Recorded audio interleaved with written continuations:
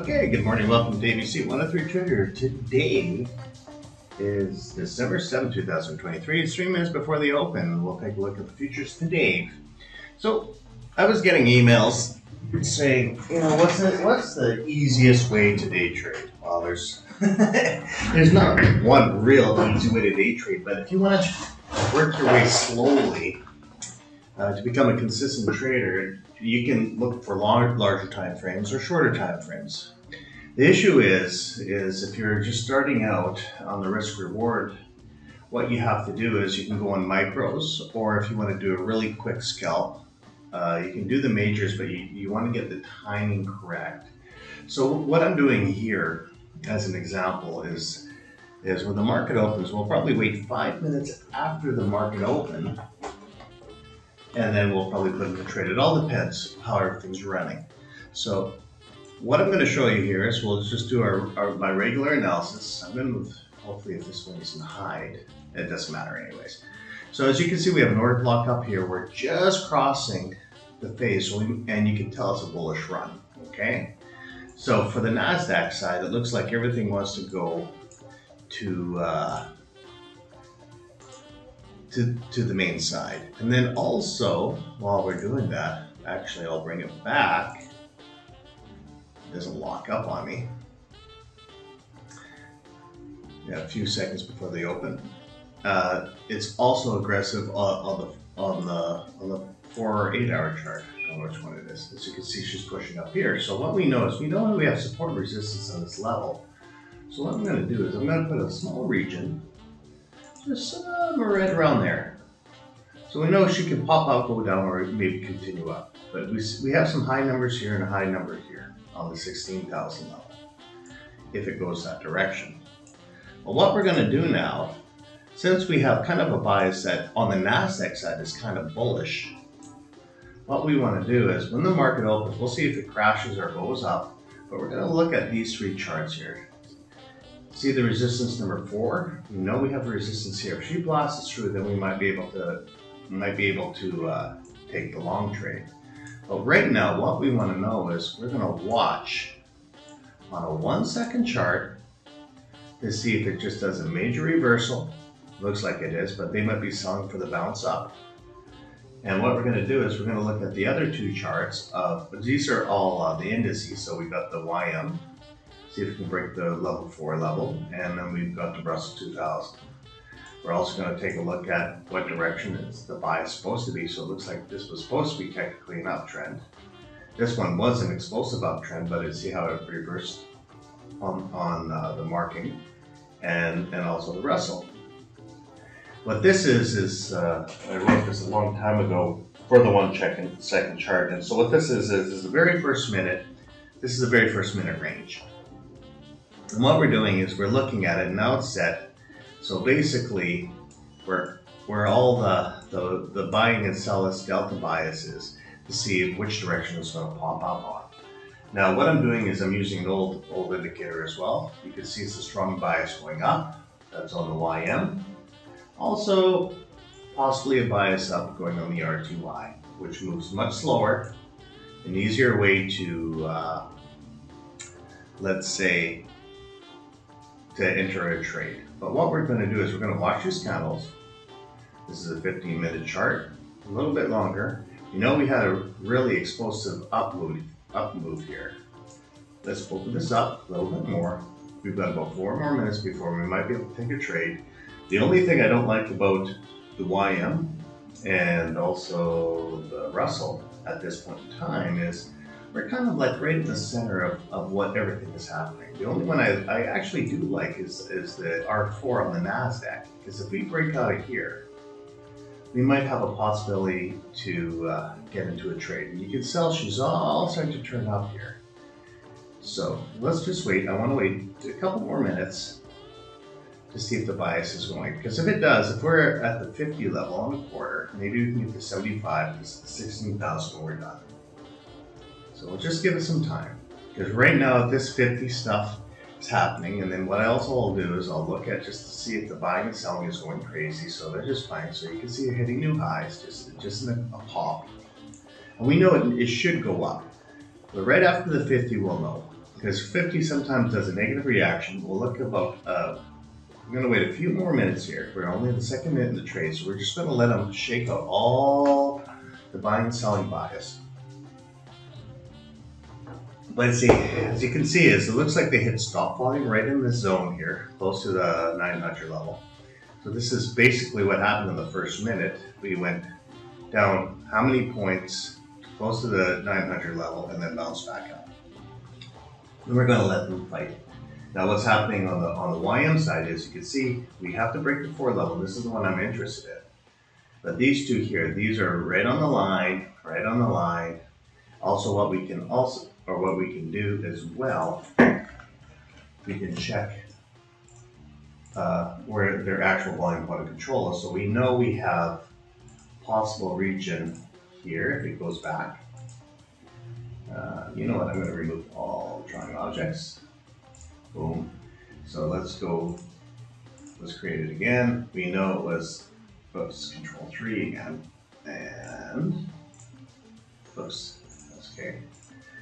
So we have one area, just for fun, second area down here, third area down here. So we know the volume point of controls are in those 3 sections, so what we can do is just load them up really quickly to see if we're really close in that area.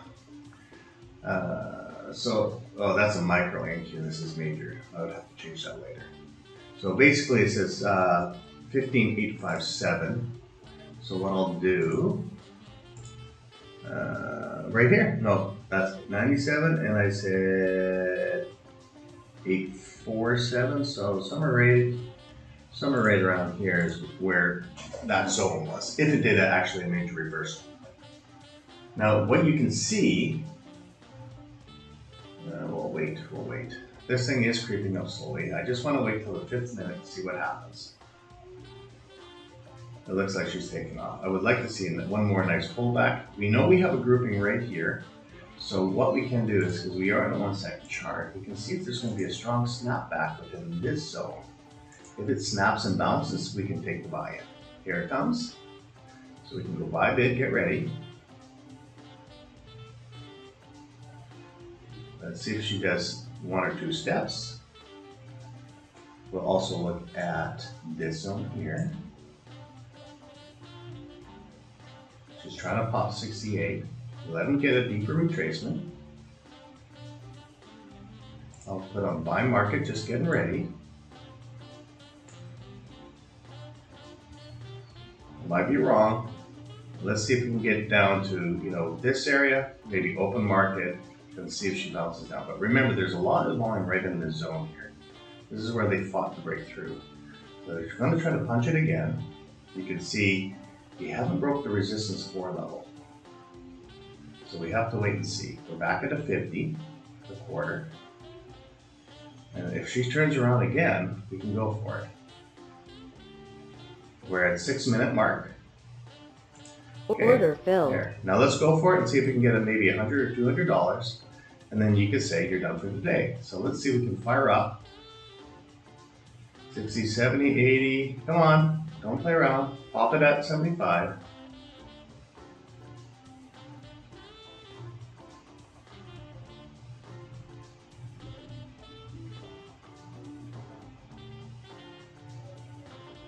See if we can get her. I'll try one more time, because we still have a movement going up.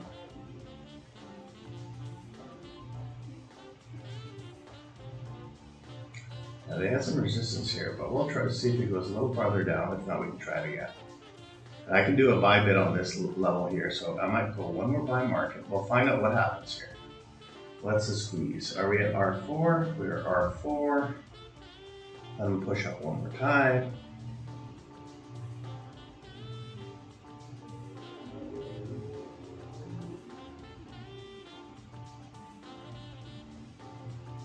Come on, one more time. We're right in that squeeze zone.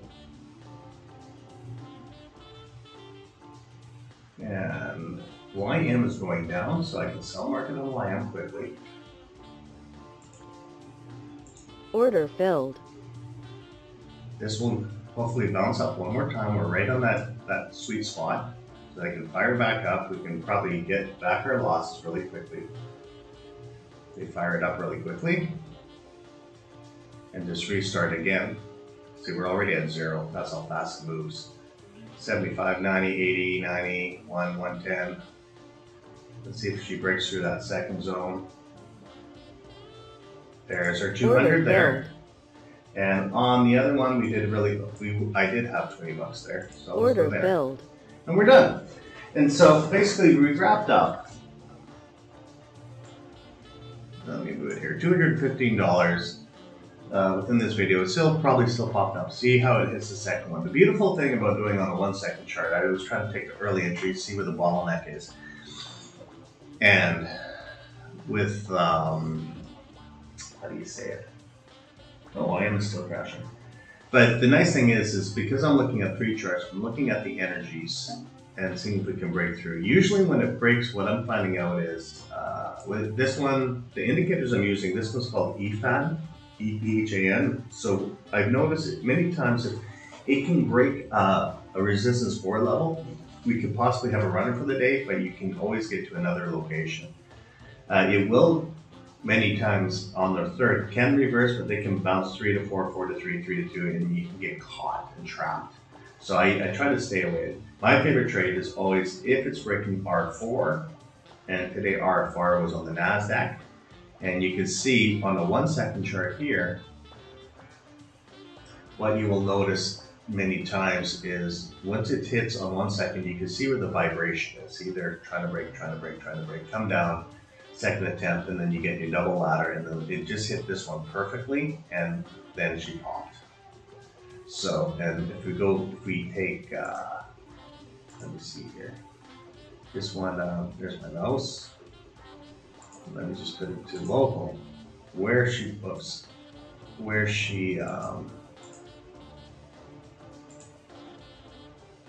if we look to the left, trade to right, basically where she popped was just before market open, but the resistance was at this point here. And now she does it again. So she explodes, hits a stop, comes back down.